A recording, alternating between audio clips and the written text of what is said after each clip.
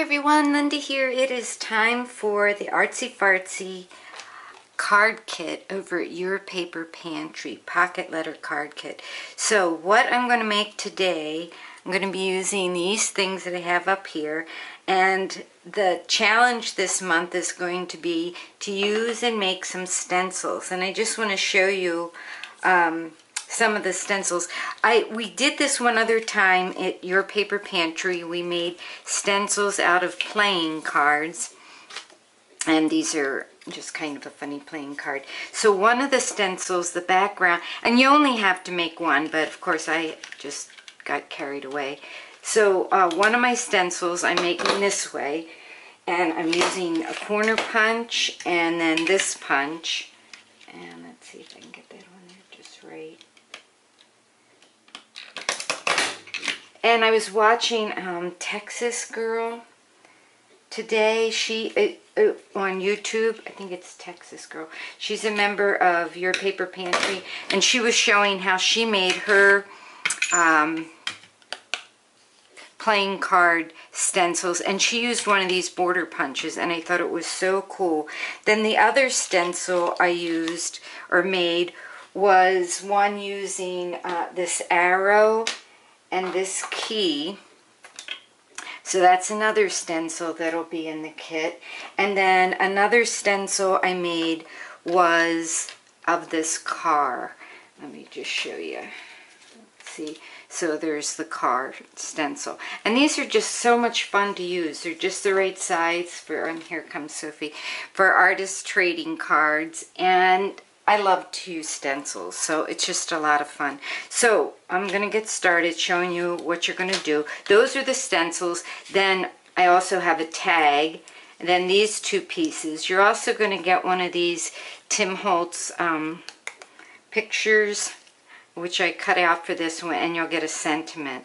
So I want stencils and a picture and a sentiment for sure. Those three things. And you only have to make one stencil. So I've been playing around with this card, and I realized that first I made the stencil all the way down one side, and that's okay, but then when you get to the corner, now I don't know where it went, it gets all messy all the way around. So what I did is I'm making a second stencil, so you'll get even another one, to have a corner there. And then I'm going to take my ink. Oh, these, you know, you get the strips of pictures like that from Tim Holtz. That's what I'm using, but you can use whatever picture you want or die cut that you want.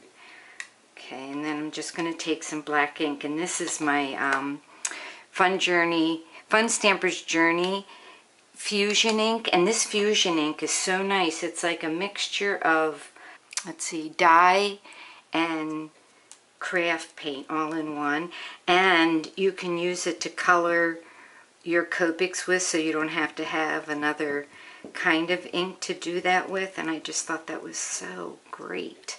And the other day I got to meet Richard Gray, the owner. I was at an event in Janesville, a Fun Stamper's Journey event, and he came and showed us the gel plate and some other fun things, and it was just so neat to meet him. He's such a funny and nice, talented guy. So this one I'm just going to put on there like this.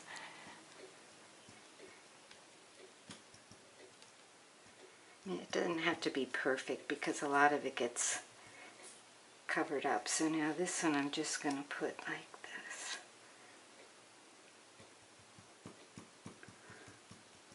So, and you know, because these are kits and you get to do it any way you want, you can do that way, or you can do it any way you want to. I'm just showing you how I put mine together. It doesn't mean you have to. Then I took the tag and I put the little string in it, and I'm going to put that on here like that. But I took the other stencil, this one, and I stenciled the arrow on it. So I want to go off into that corner, and that'll cover up, you know, if I messed up on that corner a little bit too. So I'm going to put that on there like that. And I'm going to tape that on.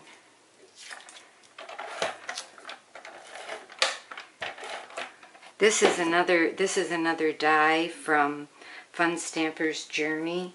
It's really a fun little die. I have it taped together here, but it has two pieces, so you can cut this piece, and then you can add, I tape them together, add the dots, but if you don't want the dots, you can do it without the dots, and I like those little dots on there. So that's on there. Then the next thing I want to put on here is the girl, and I think I'm going to take and ink her up a little bit, but you can, you can use the picture as a whole picture if you want. I mean, you can do anything you want. You don't even have to use that arrow stencil. And I just want to lay this out here. I just love this little key, so I wanted to include that in there. I was wishing it could go off the end of the card, but I like my cards to be portrait, so that, oh my goodness, going down the river right now is 1, 2, 3, 4, 5, 6, 7, 8, 9, 10, 11 canoes. It's really sweet. Anyway, I shouldn't do that. I like my cards to be portrait instead of landscape because I put them in a book. So this is going to go like this. So I need to take these pieces off, and you'll get the key and you'll get the this cut out in black besides the stencil. So if you don't want to use the car, you can use the stencil. Let's see.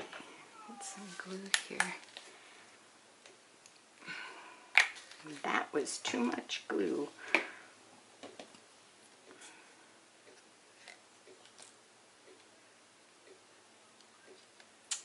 think I had her here.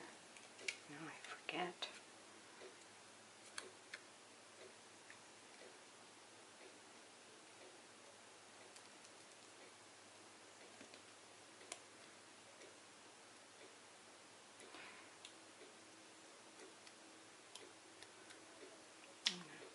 Right here like this.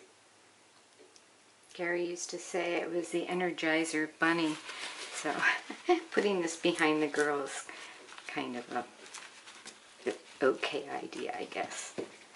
Alright, and then let's wipe this up, and then I have the words, do what makes you happy, and I just typed those out on cardstock and inked them a little bit, or cut them apart and inked them a little bit. So I'll have yours cut out, but not, I think that's going to have to be crooked because that's the way it went. I got way too much glue. Okay. Do what makes you happy, and I really believe that. So that is my artist trading card kit. That's it put together. And let me just show you what you're going to get in your kit. Well, you probably get 2 of these because I'll make another one. Where did I put it? Okay, here. You'll get one like this with a corner, and then one with it straight. You'll get a key and an arrow, and then you'll get the car. You'll get a tag, a picture, a string. You'll get a gold key. This is just the cutouts from the playing cards, so I threw those in there, the arrow, and then a black car. Now you can make yours like this, or you can do it any way you want, or you can do whatever you want. The challenge, or the swap, I mean, is limited to 10 people, because it is, it can be a lot of work to put those together, or to put them. So I limit it to 10 people, and you'll make 10, you'll send 9 because I'm one of the 10, and it's all part of Your Paper Pantry, which is yourpaperpantry.ning.com. It's $12 a year, $1 a month. Really a great place to play and learn and exchange your artwork. So head on over to Your Paper Pantry, sign up for the Artsy Fartsy card kit swap. Thanks for watching, everybody. Have a great day. Bye-bye.